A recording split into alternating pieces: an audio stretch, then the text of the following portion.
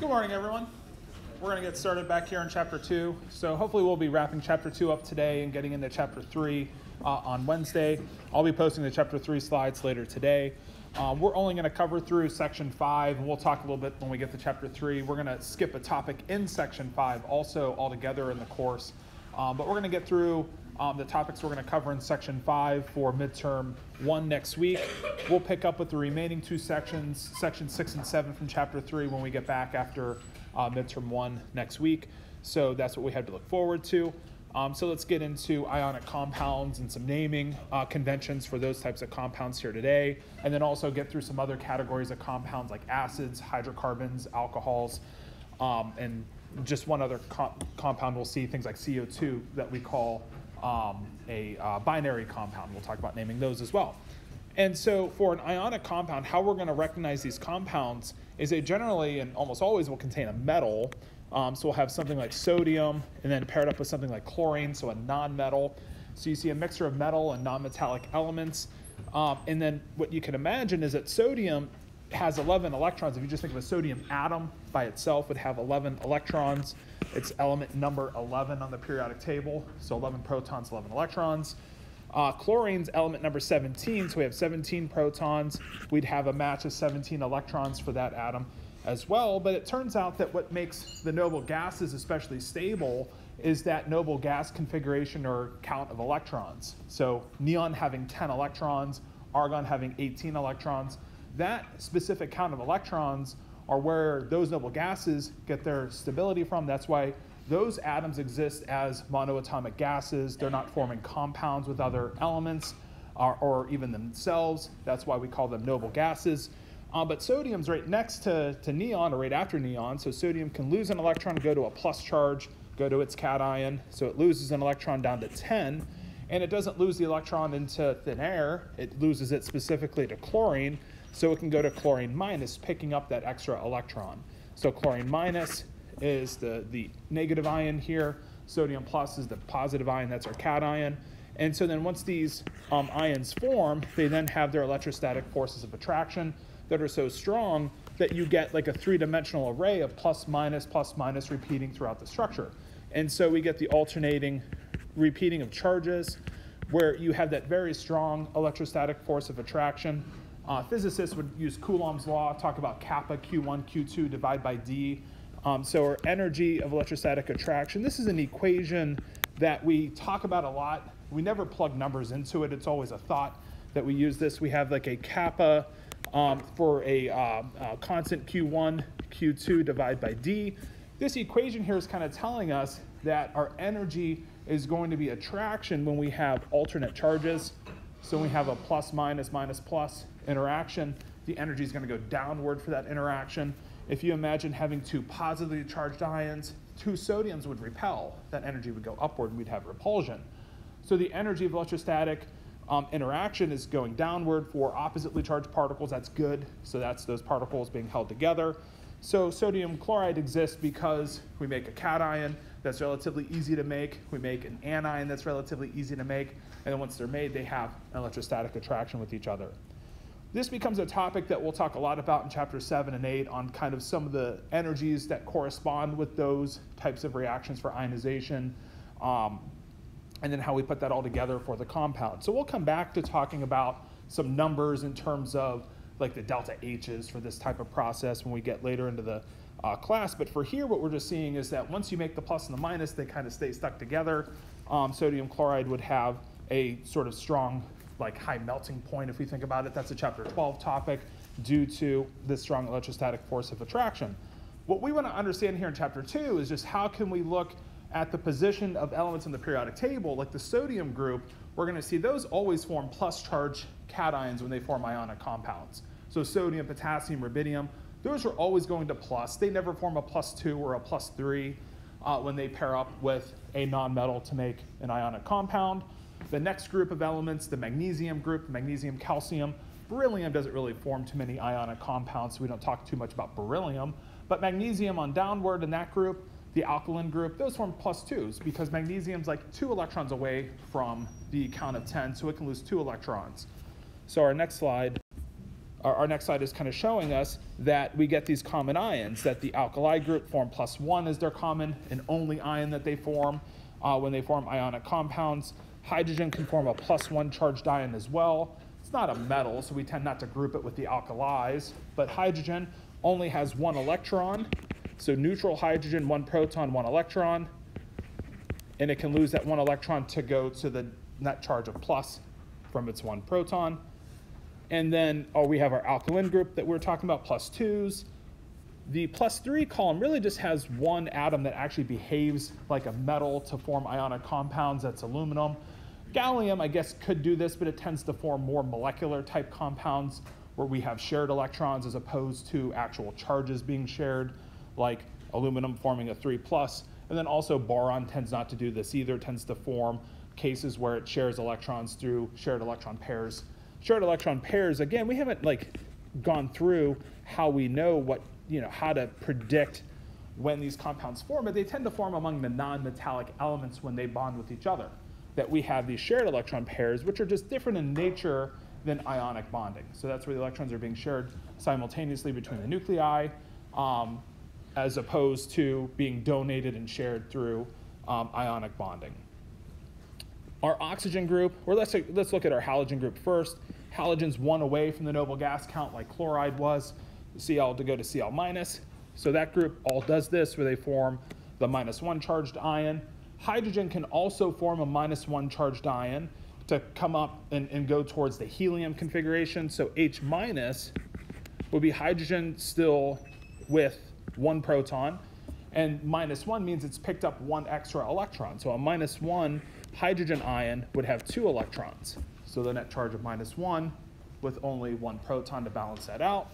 And so we're going to see hydrides can form when you pair that hydrogen up with something like sodium. So sodium hydride, sodium's always a plus, it's never a minus. Hydrogen here, therefore, has to go to its minus charged state. So that's sodium hydride.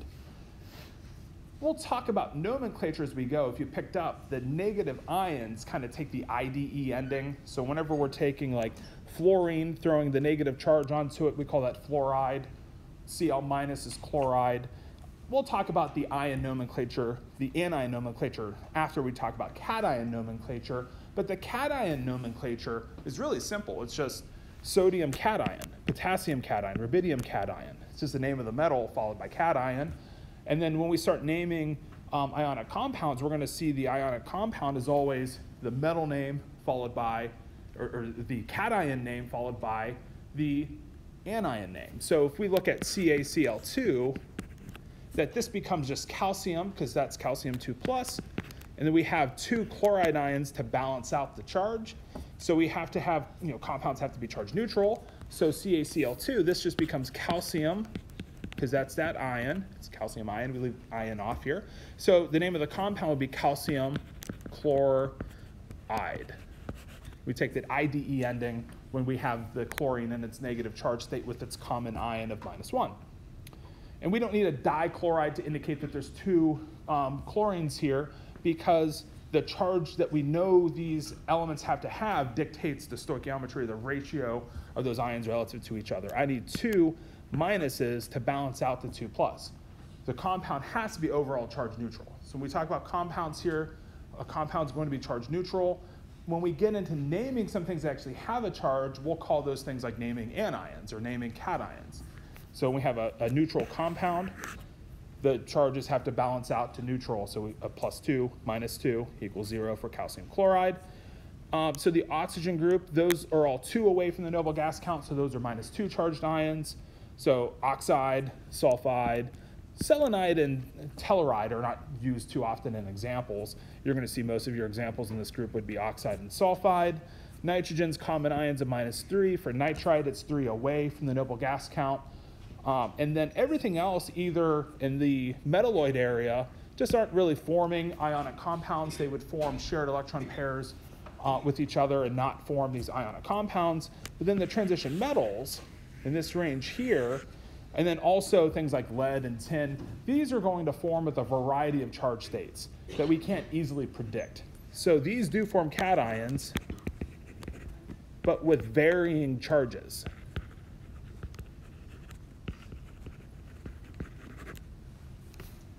And then we don't necessarily know just by looking at the placement on the periodic table what the charge is. So for example, if we go to 1, 2, 3, 4, 5, this is where manganese is.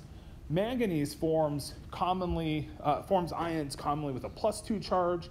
It can form other compounds with a +5 charge, occasionally with a +7 charge. We're not going to have you go through and memorize what charge states are common for each element. What we're going to try to do is just try to look at this chapter and this section to be, if we give you a compound, we want to be able to name it.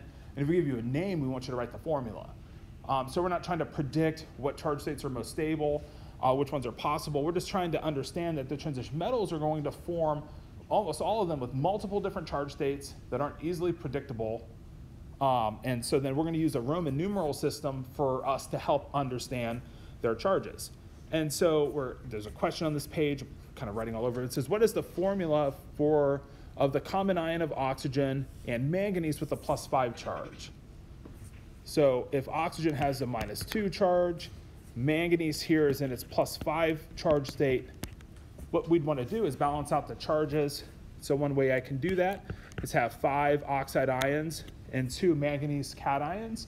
This gives me a total of +10 from the 2 manganese ions, and it gives me a total of -10 from the oxide ions to balance out the charge. So the formula of that compound would be Mn2O5. And then if I said, well, what's the name of it? Like that's the formula for this compound where we have manganese with a +5 charge, oxide with a -2 charge. The name of this compound, we express the charge just as a Roman numeral. So this would be manganese, and then Roman numeral 5 to indicate its charge state is +5, and then followed by oxide.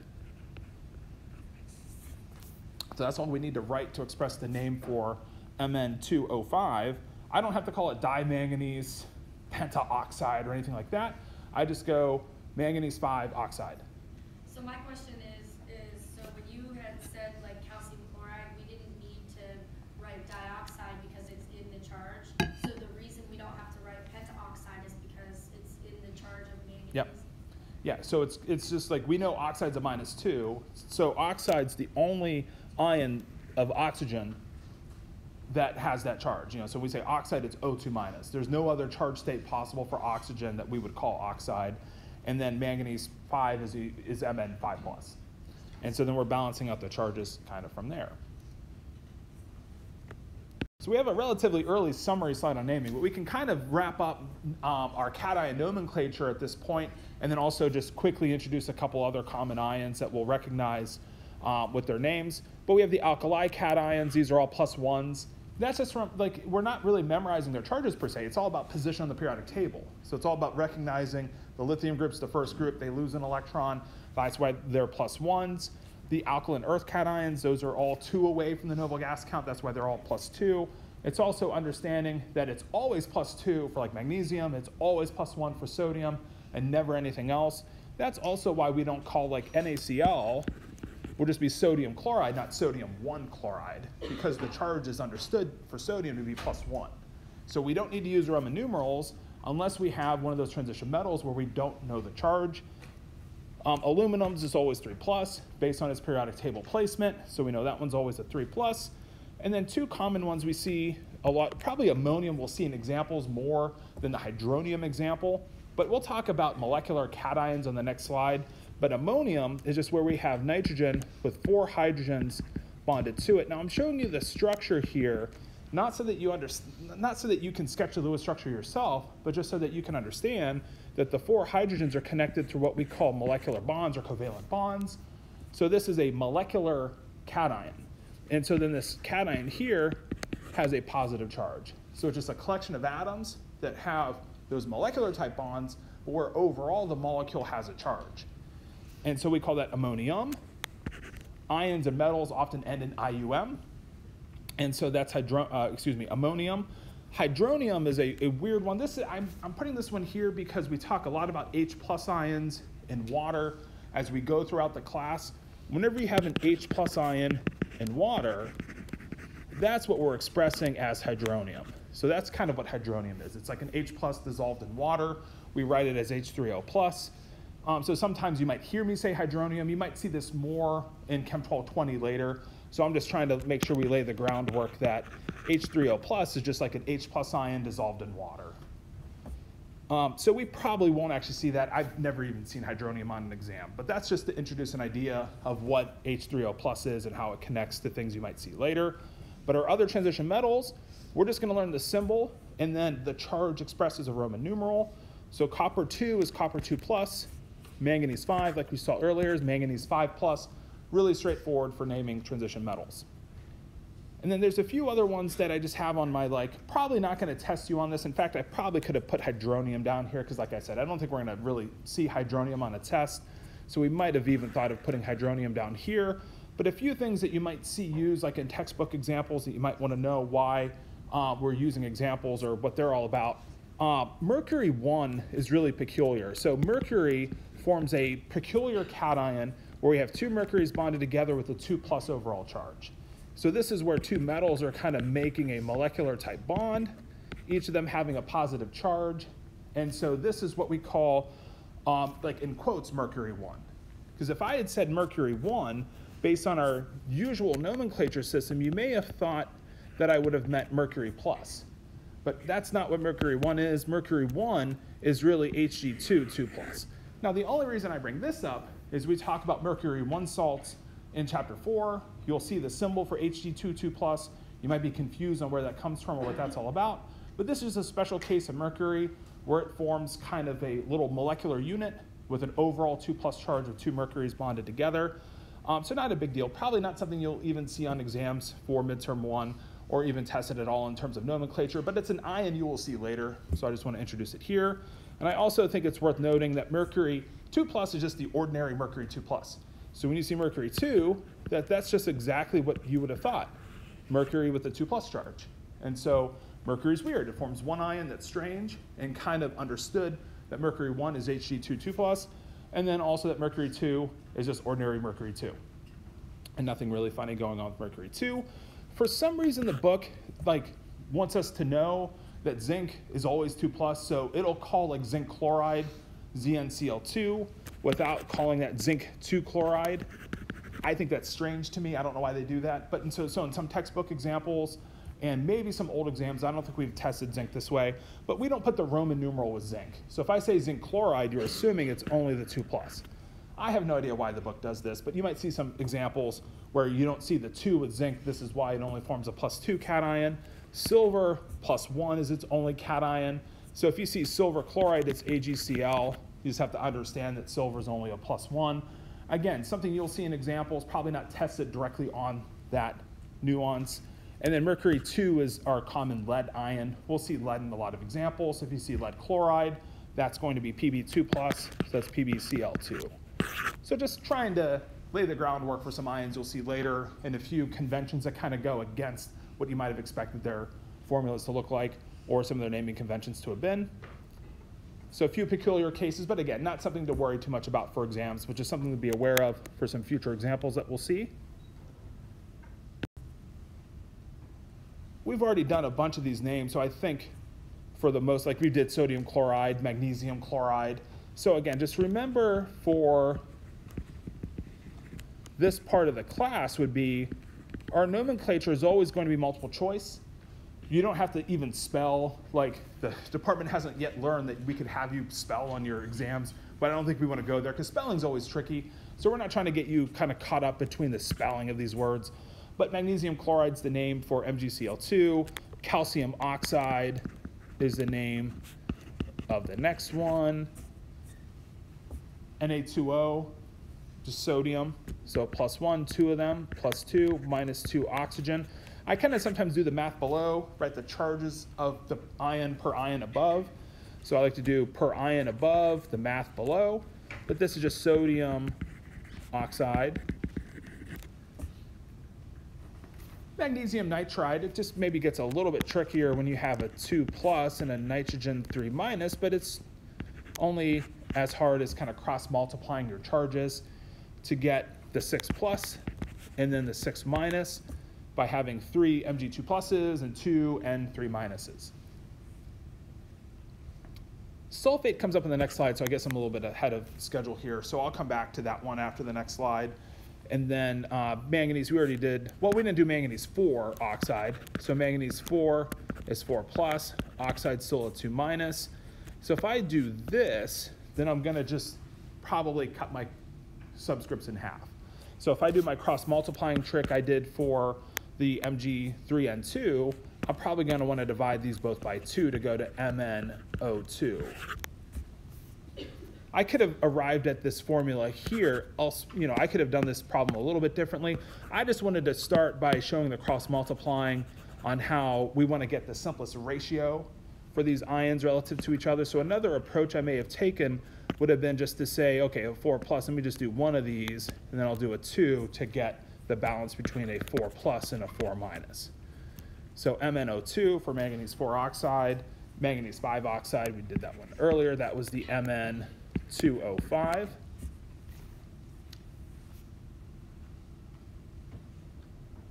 So name to formula, formula to name. Not trying to understand why do these formulas exist and not others. That's the whole point, is just see some formulas, know how to express the formulas if given name, name if given formula. Okay, so polyatomic ions form whenever certain groups of elements just want to stick together, and we're not trying to understand why these ions exist, just that they're common, and they're common enough that we want to name them. We'll see them in a lot of different examples. So sulfate is the case. We already did the ammonium cation earlier, or ammonium earlier, but the SO4 2 minus is just where we have essential sulfur, we have 4 oxygens. We can talk Lewis structures later. We can even argue Lewis structures. There's some arguing on what the best Lewis structure looks like, but sulfate kind of just looks something like this. And then somehow this thing overall ends up with the 2 minus charge. So we end up with a 2 minus charge on this collection of atoms. And then we see sulfate in compounds. We see it paired up with metal cations. We see it in nature. We have it in our bodies. It's all over the place. We use it as fertilizers too. So it's used in a lot of different type of circumstances. And so the way this balancing would work, the one we skipped earlier was ammonium sulfate. So ammonium's a plus, that's NH4. And then SO4 is a 2 minus. So to get the balancing right here, what I want to do is, of course, double the plus to get plus 2. So I now have a plus 2 minus 2. So now I put parentheses around the NH4 to indicate I have 2 of that formula, and that I don't need parentheses yet around SO4. The only time I need a parentheses is if I have more than 1 of that ion in the formula. And so notice that I go with 2 ammoniums as opposed to going N2H8, because N2H8 would probably imply we have a different formula for the ion. This is implying that what I'm going to have on, like, imagine one side of the molecule we have this plus charge interacting with the minus charge, and then maybe on the other side of the molecule we have the other ammonium. And then really we have that alternating plus minus all throughout the structure. So we just alternate for every anion, we have 2 cations, and then we would just replicate that structure in 3 dimensions. So we'd always have plus minus alternating throughout the structure, just more cations in this molecule than anions. So NH4 SO4 is ammonium sulfate. Now, what are some other ions that we want to learn? And for the most part, hopefully these are things you've seen before, or maybe can recognize some bit of these things, because what we're trying to memorize here, or just try to comprehend, is that for each element, like carbon, the common, like for sulfate in the previous example too, like the most common count of oxygens and then the charge that we see in nature, we just take that element name and put the ATE ending after it. So if we go to sulfate, 4 with the 2 minus charge is just the most commonly, or what we call the most representative anion of this type with oxygen and sulfur. So that just takes the ATE ending on the root name of sulfur. So that's why we call that one sulfate. Okay, and so then for carbonate, it's 3 with a 2 minus. Why is it 3 and not 4?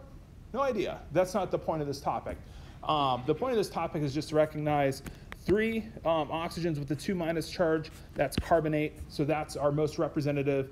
These anions are called oxyanions for oxygen anions. And so these, the most representative oxyanion of carbon is carbonate. Nitrate, 3 with a minus, that's nitrate. Phosphate, it's a 4 with a 3 minus, that's phosphate. And then chlorine, 3 of them with an overall minus is chlorate. So what we're trying to memorize here is how many oxygens are there for the given element, and then what's the charge. And so again, carbonate CO3 2 minus, nitrate NO3 with a minus, phosphates the 3 minus, sulfates a 2 minus, chlorates a minus. So if you go from like P across to sulfur to chlorine, you're kind of dropping in charge from -3 to -2 to -1. And so then whenever we see like a name, if we said, well, what's sodium chlorate, what's sodium phosphate, what's sodium sulfate, we can write all those formulas very easily, right? So if I said sodium phosphate, you'd say, well, the only thing I need to account for is having 3 pluses, and then of course remembering if this is on a test that phosphate has a 3 minus charge, and that there's 4 oxygens. So Na3PO4 would be sodium phosphate, but sodium chlorate would just be sodium plus ClO3 minus just 1 to 1. So just NaClO3. And so just wedged in as one formula. And so sometimes I like to circle all but the charges just because if I'm writing the formula, I don't include the charges in the formula. So the charges help me with the balancing, but they're not actually part of the express formula.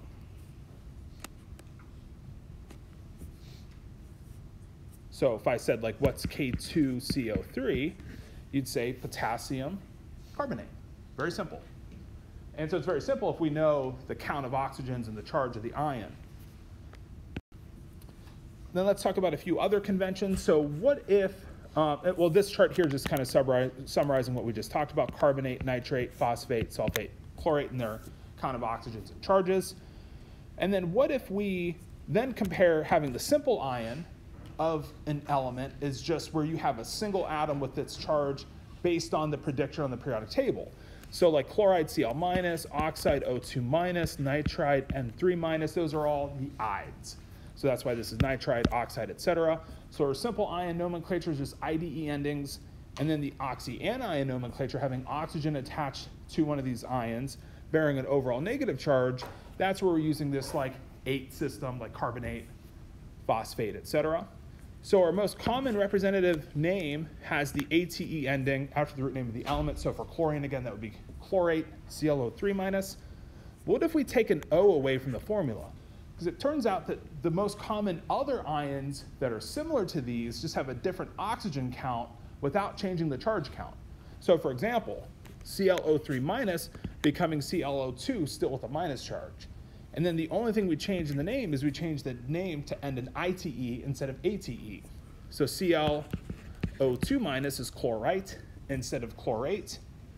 And if we had SO3 2 minus, that would also be, notice the charge for sulfate was SO4 2 minus. So we didn't change the charge, we just changed the oxygen count. And so this would be sulfite. So drop that oxygen count by 1, just go to the ITE ending instead of ATE ending. And if you lose a second O, which this is actually only commonly seen for chlorine in the entire group of ions we've seen so far, only really chlorine does this where it loses a second O, and we just put the name hypo out in front.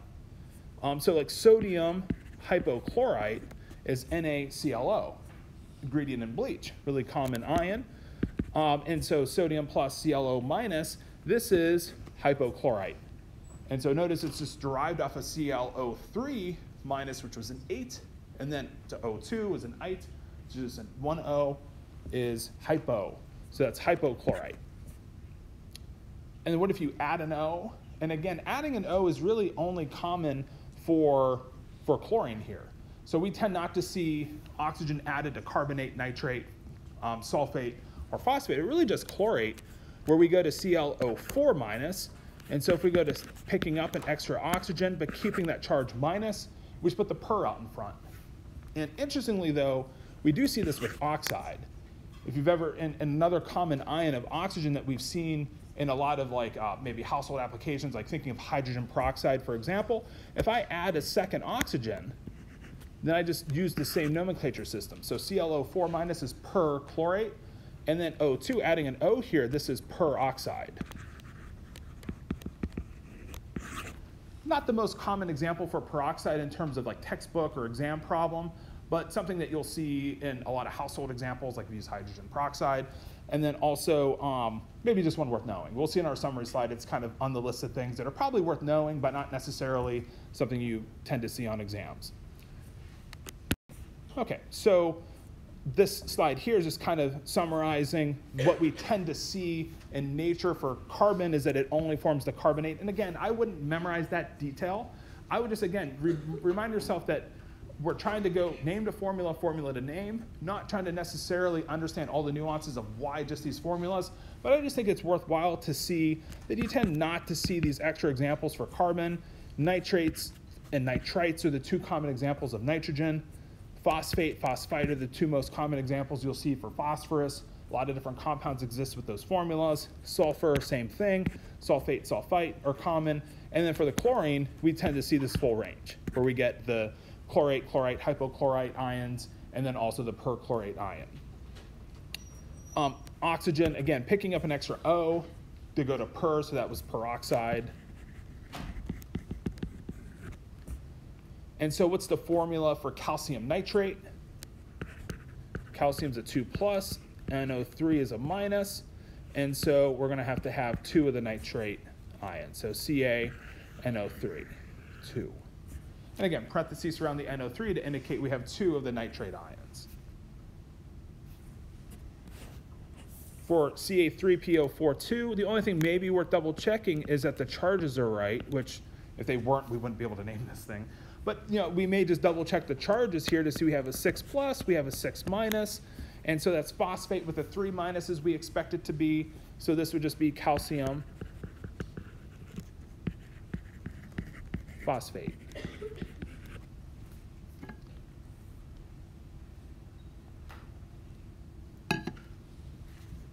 I think the next slide's a summary. Oh, maybe a couple other things before we get to the summary.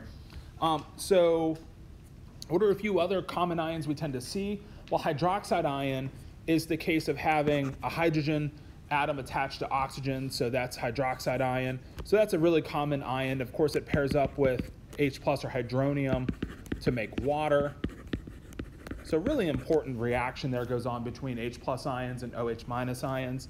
And so hydroxide ions, the OH- ion, so calcium hydroxide, of course, is just CaOH2 for 2 of the minus ions with the 1, 2+ ion. Acetate's a common ion. We see this in a lot of examples. We see it in a lot of, even household examples using vinegar, for example. But the acetate ion is CH3COO-. The reason why sometimes you see it expressed this way is it's kind of telling you something about the structure of the molecule being something like this. And then when you have hydrogen attached, we end up making acetic acid. We'll talk about naming acids in a moment. But this molecule here is acetate ion. We also sometimes see it written as C2H3O2-, just to kind of make it look like some other ions that we've seen in this chapter. Like a fly flying around the room. And so acetate is just expressed with 2 different formulas. I like to say that this formula you see more, the C2H3O2-, you see more early in Chem 1210. Once we get through structure, you'll see it written more the second way, more the structural way. So potassium acetate is KC2H3O2. And then again, not often tested is the peroxide. Superoxide is where we actually drop the charge. So only in one case do we even see changing the charge. If you look at sulfate, phosphate, phosphite, the ites, eights, the hypos, the pers, we're not changing the charge on the ion from what it originally was. But oxygen, if we drop that charge to minus, that becomes superoxide. These are only forming with certain alkali cations. Don't confuse yourself. Like superoxides and peroxides are kind of rarely formed with certain alkali metals. So these are only forming when you know the charge of the metal that they're pairing up with. So if I see something like TiO2, then I'm not going to confuse myself into this being a peroxide or superoxide because titanium's not an alkali. And so Ti, this is just going to be ordinary -2 for oxide, 2 of them for -4. So this is just titanium for oxide, and not a peroxide or superoxide. So peroxide, superoxide is worth knowing. We'll see them maybe in some examples and at different points in the class, but probably not something you'll see naming too much. So if you see a compound and you think it's one of those, it probably isn't. The only time it really has to be is if you have something like KO2 or KO2, where you know the charge of the metal, and you know there's a +2, so this is the peroxide, because we have O2 with an overall -2 charge.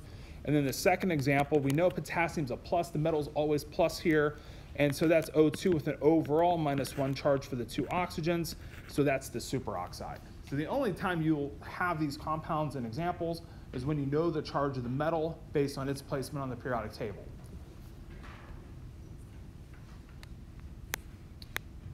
Okay. I think the summary's next.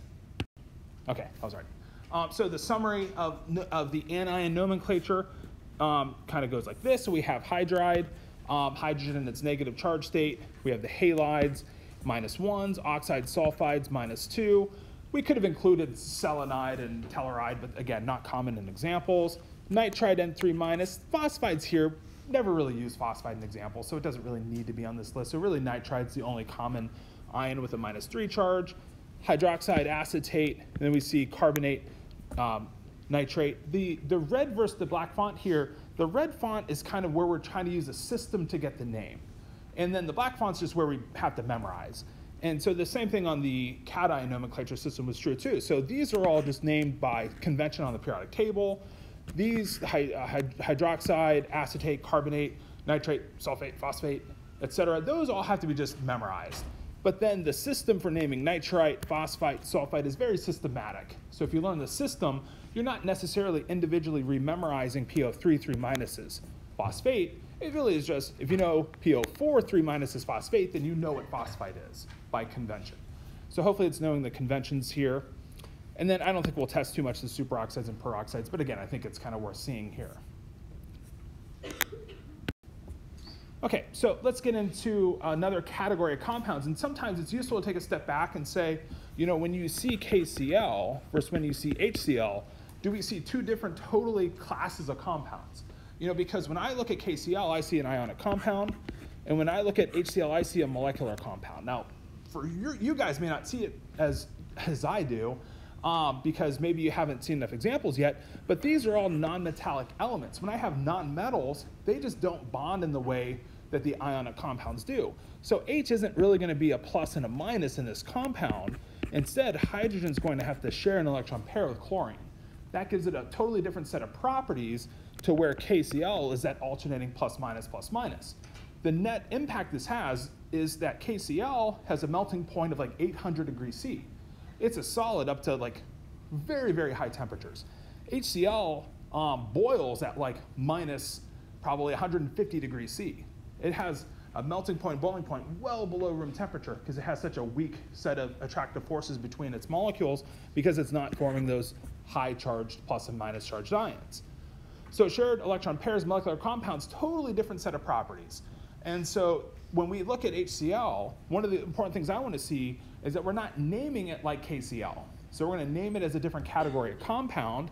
Now we're going to then name it for something that's also hard to understand at this point because we're not really even understanding what an acid is. Other than here, we're going to try to see acids or when anions have been neutralized with H+ ions. And the implication will be later we'll see that when you put an acid in water, it can release the H+ ion. So the whole idea of HCl, we put this into water, then it can release some ions. And then that gets into the topic of how many ions? Is it a strong acid or is it a weak acid? That's a chapter 4 topic. So for now, what I want us to picture is any anion we learned how to name, be it chloride, neutralize it with H+, means go to a neutral charge with H+ ions, that's HCl. This is named as an acid. So we go to the root name of the acid being chloride. So we call it hydrochloric acid, is the systematic name whenever the original ion that had been neutralized was an ide ion. And so then if you see HClO3, I think you could agree that if we also called that hydrochloric acid, we'd have a problem. We want different formulas that have different names. And so to come up with a different name for a different formula, what we do is we look at ClO3, that's chlorate. So 8 ions go just to ic acid. So we drop the hydro, and so we would just call this one chloric acid, and we call this one hydrochloric acid, HCl hydrochloric acid, HClO3, just chloric acid. And so 8s go to ic acid without the hydro out in front. And then the ite ions, if we had HClO2, that would be chlorite, having been neutralized with H+. We call that chlorous acid, so OUS acid. So that would be chlorous acid. If you have HClO, hypochlorous acid. So you just kind of look at an ion. There's some examples down here. Then hopefully we can name that ion. So for example, HF, let's do the formula to name. So it's this picture, what's the underlying ion? It's fluoride in the case of HF. So that's hydrofluoric acid. And again, don't worry about spelling. This isn't a spelling class. You have multiple choices to pick up names. We're not trying to get the nuances of spelling fluorine and all those hard to spell elements. HF's a nasty acid. Like, if you ever come across this in the lab, make sure you know how to use it before you use it. Take incredible safety precautions. Who's seen Breaking Bad? Do you guys know the scene I'm talking about? I mean, like, that is a absolutely true scene. Like if you get even a relatively small amount of HF on your skin, you could die because it eats through to the bone and causes such a severe reaction to the nervous system that that's very deadly. So be very careful with HF. So sometimes I like to make sure that we write a form. Just because we know the name of a compound doesn't mean it's safe to work with, right? So hopefully we can portray that message that some compounds are going to be hazardous to work with, even if we know their names. H2SO4, what's the underlying ion? So what ion had been neutralized with H+? So it would have been SO4 2-. So if we have SO4 2-, it just takes 2 H+ to neutralize the charge. That's how we come up with H2SO4. And so having 2 hydrogens doesn't need to be part of the nomenclature system because everybody knows sulfate has a 2- charge. So we just only go the 8 to ic. So this would be sulfate to sulfuric acid.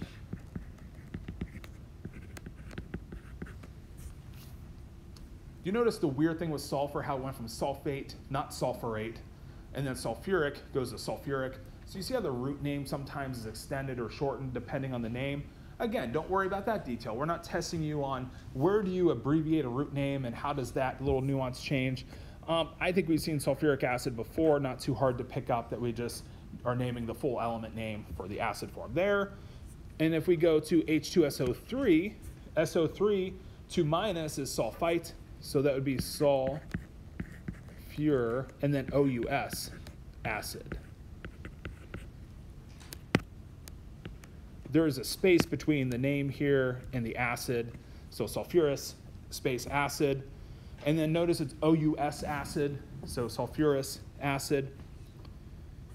Hydroiodic acid, which actually is more commonly called hydriodic acid. There's a lot of times you'll see names are kind of weirdly edited when you have multiple vowels in a row, but don't worry about that nuance either. Just pick up the hydro and then iodine and the ic acid. So hydroiodic acid is the ide ion. So it's HI because iodide is I-. So hydroic acid is the name for HI. Phosphoric acid would be the ic acid is for the 8th, so the phosphate is PO4 3-. And so phosphoric acid is H3PO4. Nitrous must be off of nitrite, which is NO2-, because NO3- was nitrate. So this would be just HNO2.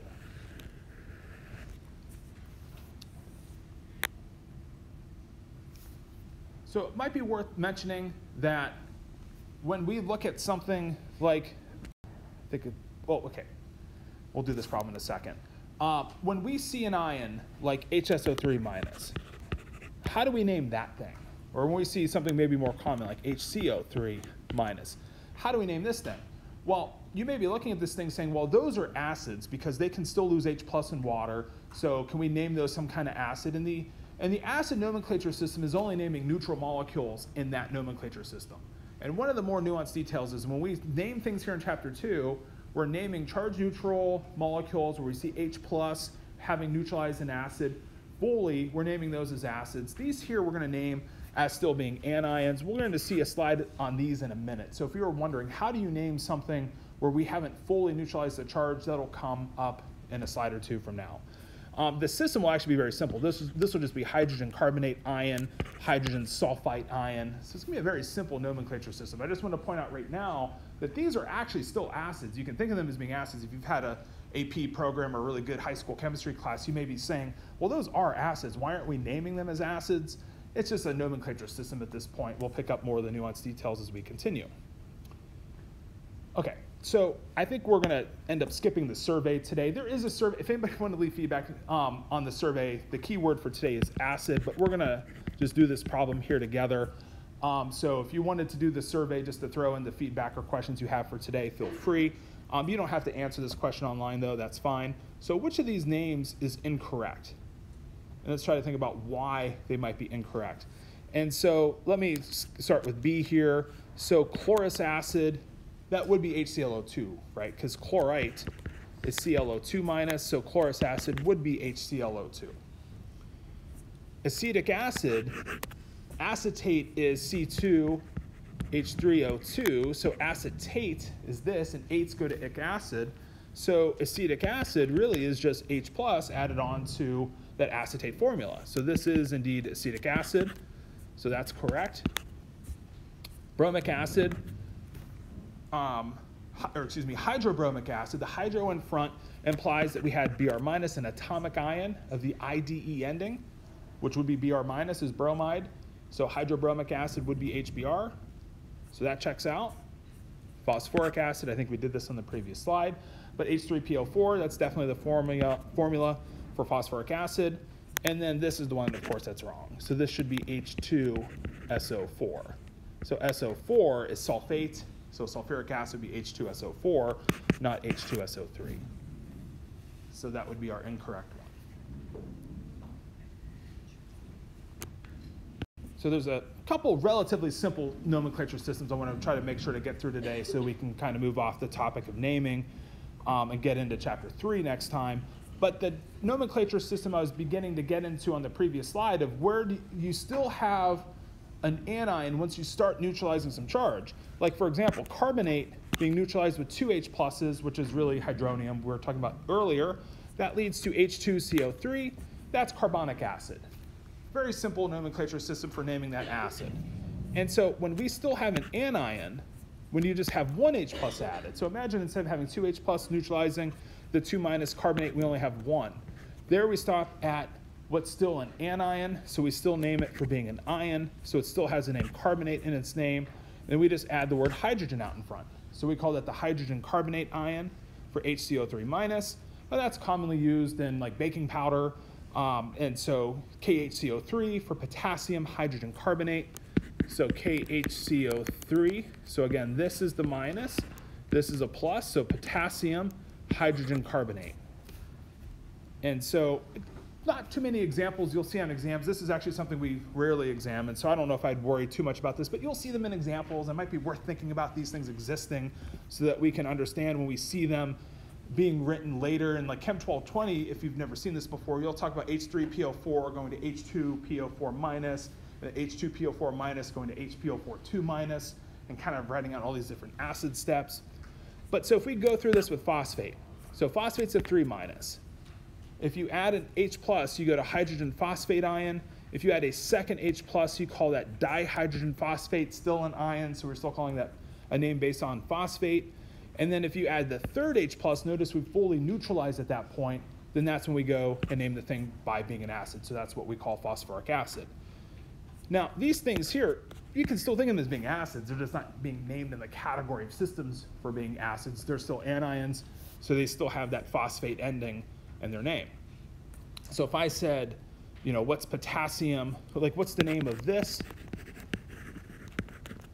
for KH2PO4?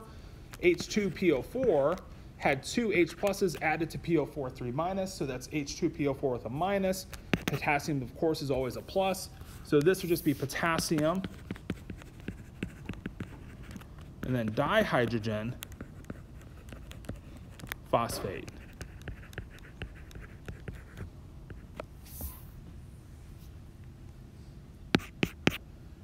So so I don't know if I've said this before, I don't get to write the exams for the class. They're written by committee. The committee almost never puts this category on the exam. So again, this is probably a category of something worth seeing and understanding, but probably not something you'll actually see on exams or on too many practice items. I think they're on some of my daily quizzes because I think this is worth going over and reviewing and understanding, but probably not something you'll see on exams. And I'm mentioning that because I'm kind of going quickly through this. If you're wondering why I'm flying off this onto the next, it's for that reason. Okay, so for those, how many of you guys do not need to take organic chemistry? It's actually more hands than I expected. So I mean, understanding some bit of understanding of organic molecules I think is useful because a lot of people, probably 2/3 plus of the class will go on to take OChem. So getting into naming some basic organic compounds I think is always useful. And so hydrocarbons are where we just kind of name the basic saturated hydrocarbon. So what's a saturated hydrocarbon? Well, carbon can be saturated with 4 bonds. And if you do it with hydrogen, that's our saturated hydrocarbon. And so having one carbon saturated with hydrogen, carbon can form 4 bonds. If I teach you nothing for OChem to prepare you, carbon always has 4 bonds, never 5, never 3 in a stable molecule. If you write those on a test, your organic TA will always get upset and mark your papers off like you're insane or something. But carbon forms 4 bonds, whether it's through double bonds, 2 of them, a double and 2 singles. You can picture those later when we get to OChem. But 4 single bonds with hydrogen are what we get for 1 single carbon. That's called methane. If we add a second carbon, notice that each carbon still has 4 bonds. And it's just they're now having 2 bonds with carbon atoms and the rest with hydrogen. So the formula here would be CH3, CH3. That's ethane. So we just have to understand methane's 1 carbon, ethane's 2 carbons, propane's 3 carbons. And so propane's having 3 carbons. Notice CH3 is on the end, CH2 in the middle. So that's propane is C3H8 is what that works out to. So what I would be just kind of picturing is if I had to come up with the count of hydrogens on propane, I'm just filling in my diagram here with like 4 total bonds per carbon and then counting up CH3, CH2, CH3 for 8 total hydrogens. Butane, and just where we have 4 carbons. So if you have 4 carbons in linear sequence, we're just naming or counting the hydrogens accordingly. So we're going to have CH3, CH2, 2, CH3. So notice we have CH3s on the end, CH2s in the middle, just 2 CH2s in the middle. And so that's going to be 3 plus 2, and then plus 3 plus 2 again, so that's C4H10. So coming up with the hydrogen count to me is nothing more harder than 4 carbons connected and then give 4 total bonds per carbon with hydrogens for the remaining spots. So we're just filling in hydrogens here in these spots if you want to complete the structure just to show the hydrogens. And so those are just pure memorization, right? But I think we've seen methane before, ethane before, maybe propane and butane. Students get backwards a lot. Last semester I was actually surprised. The class did very badly just on a question of what the formula of butane was, even though I thought it was a very straightforward question. Pentane through decane are pretty easy because it just becomes penta for 5, hexa for 6. We just use these Greek prefixes from 5 on forward.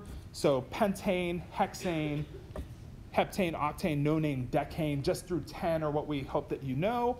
And so like for example, octane would be the C8 variant of the hydrocarbon. So then how many hydrogens would be attached? Well, this is really nothing harder, I think, than CH3, CH2, and then CH3. And then how many CH2s do we have in the middle would be 6. So we have the 2 carbons on the end, 6 in the middle, give us 8 total carbons. And then if we add up 12 times 6, or 6 times 2, that's 12, plus 3, that's 18 hydrogens. And so if you notice, it's always going to be the number of carbons times 2 and then plus 2. So you get like the extra 2 hydrogens on the end. I think that's written here. So CN, H, 2N plus 2. I don't know if I'd memorize that formula as much as I just memorized kind of putting the carbons together. You know, like worst case scenario, just put 8 carbons in linear sequence. If this is like on a test, 1, 2, 3, 4, 5, 6, 7, 8, and then you're just filling in the hydrogens, right? Very easy. And you can label hydrogens if you want, count them up, and you should come up with C8H18. And so for C6, that would be C6H14 for hexane.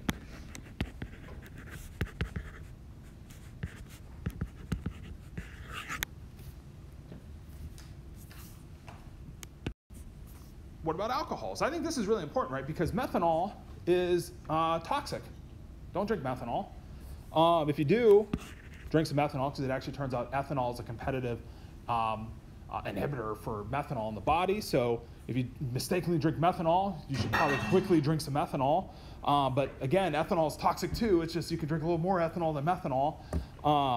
So yeah, don't drink methanol. So I think it's good to know the formula of methanol. Methanol is just the alcohol of methane. So the alcohol of methane is where we replace one of the hydrogens with a hydroxyl group. Any one of the hydrogens we replace gives us the same compound of methanol. You replace any of these hydrogens, just one of them, with a hydroxyl group. You can pick any one of those spots, you get the same molecule. We might need to learn a little bit about structure to see that for sure, but that's ethanol. And replace any of these positions with a hydroxyl group, we get the molecule we would call propanol.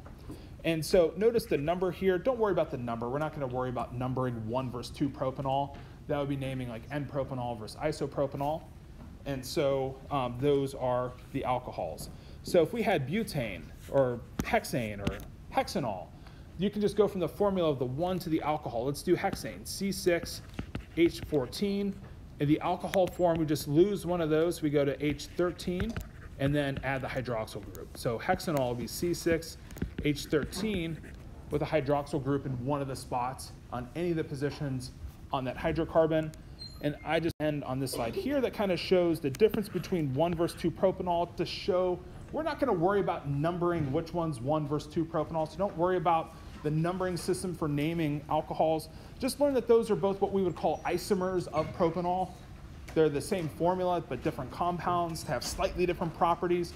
But the whole idea here is just express the big formula. Be able to express like decane C10, H22, the alcohol's H21 hydroxyl group, H21OH. All right, guys, there's just one category we'll name next time. We'll pick up from there, get into chapter 3, get into some review topics towards the end of the week into Monday for midterm 1. All right, guys, have a great day.